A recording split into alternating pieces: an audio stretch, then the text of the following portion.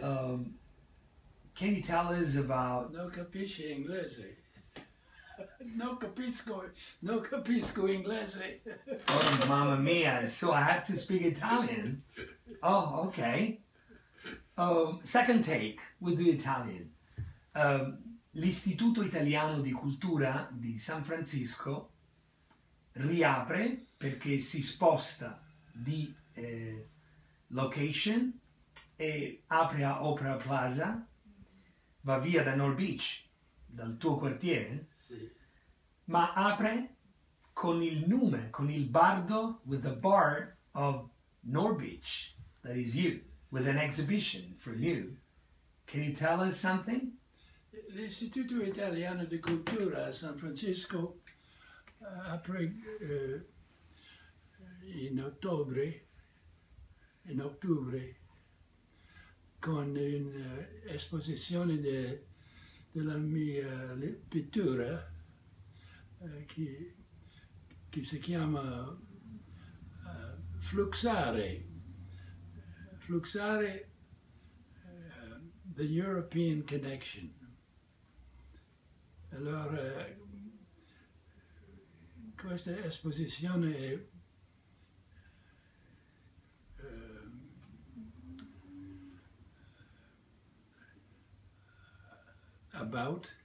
Is about what? How many paintings for this exhibition? Sarà 12 pitture. Okay. The verb fluxare is a verb that I made up when I was part of the Fluxus movement in Verona. It was a movement that was promoted by the gallerista Francesco Cons in Verona, and we were on a television show in Verona, and I actually created this verb on camera during this television show. And the host of the television show couldn't stop me because I was up. It was live on camera, and I just got up and went to the blackboard and created this verb. And so now I transferred what I wrote onto a canvas, and that's going to be in the show at l'Istituto Culturale a San Francisco. Bene. What does it mean, fluxare, this verb? Fluxare means to make love without sex, or to make love without touching. Oh, great. And So, there's no verb in the Italian language for this meaning. And so I propose that this verb be entered into all Italian dictionaries. I don't know how this is done, but how does a new verb get into a dictionary? I think it's time to propose officially that this verb be entered into Italian dictionaries. awesome. That's amazing, because at the end of the day, that's what a poet means for humanity. You're leaving us a verb. Yeah. You're giving us a verb. Yeah. Good. And so the paintings will go through 12 paintings under this idea of also European connection. Yeah, Why? Because I chose paintings that had some connection with Europe. For instance, there's a painting about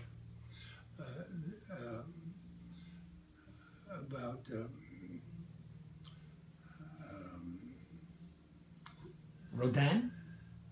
there's a Rodin painting, a painting based on a photograph of Rodin's funeral in Paris, outside of Paris in 1914. And then there's a Proust painting, Marcel Proust, and then there's Mother Russia? the big painting of with the statue of Oh, Samothrace? a big painting of Samothrace, La Nike di Samotracia. Nike, and then there's some women that look vaguely European. Mother Russia too? Oh yeah, Mother Russia, which is it's a 6-foot painting, and I think it's my favorite painting. Wow. And also I've seen, we're going to see Bagno di Seni. Oh yeah. It's very funny. It looks like Fellini humor. Which I painted in Verona and immediately sold. And when I got back to San Francisco, I painted another one, which is the one that's being shown here. Oh, great. And the Bagno di Seni was exhibited in my exhibition in Verona, which was in the house of Juliet. Giulietta. I believe the house is now owned by the city, and the city lets, they have various kinds of exhibitions there, and we were allowed to use it for my exhibition. And so this painting of Bagno di Seni was exhibited just a few feet from where Juliet would have been standing on her balcony. Wonderful. And also, what about Tête de Taureau? Pablo Picasso, Jean? The what? The one about Picasso? There is a Tête de Taureau. Oh yeah, well, it's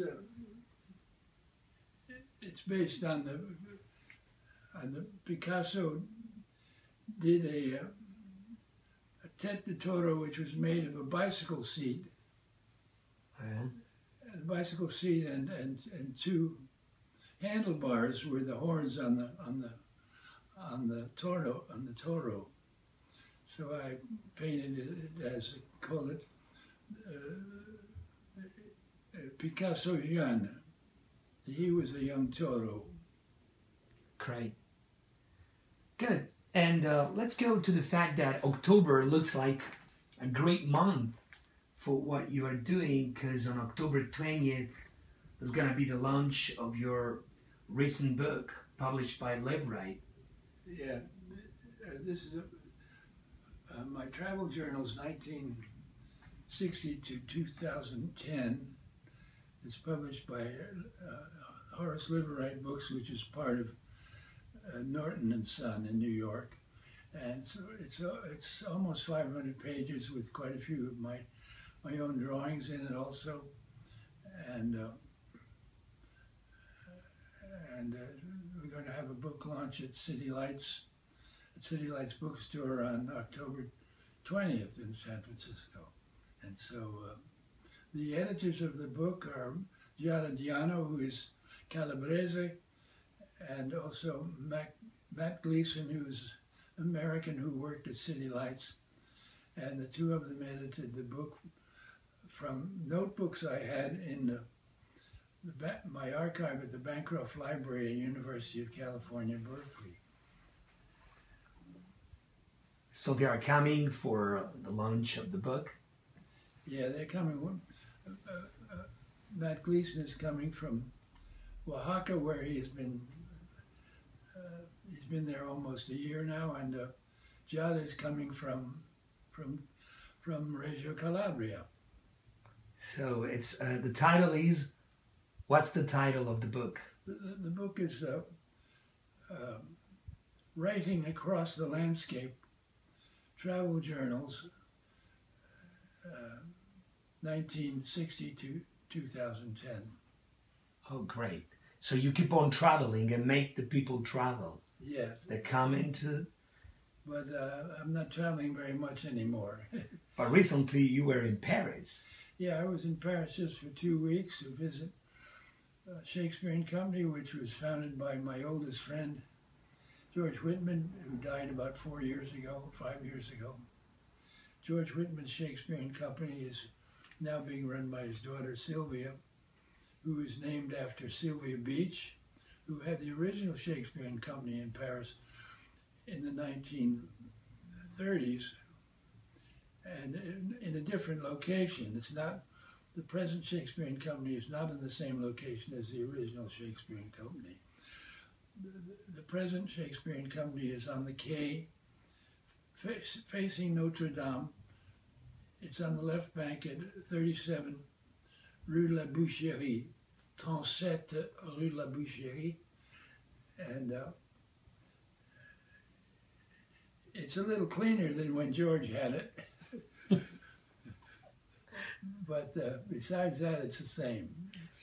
Well, so you can invite all the Italians to come and visit San Francisco, also to discover the new location of the Istituto with your paintings. Yes, and they can come and speak Italian with the North Beach Italians who speak North Beachese. And can you decline the verb? How is it, Fluxare? How does it work, all the persons? Can you say that? I can't remember. You cannot? How do you say, io fluxo? If I had the text, I would read it to you. Okay. Stop it.